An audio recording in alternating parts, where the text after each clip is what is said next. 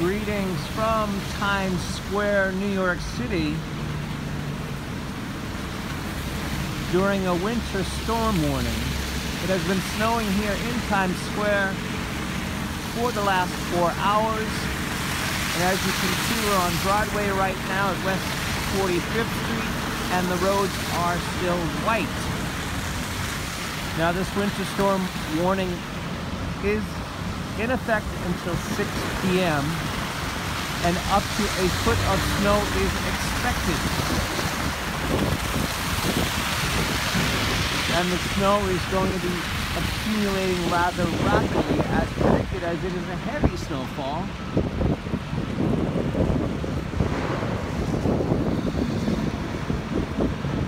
And that is a winter weather advisory from the National Weather Service.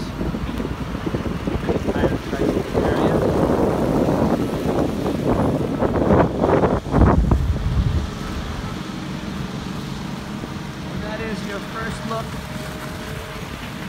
at the winter snowstorm of February 2017 from Times Square, New York City. Stay warm. Till next time.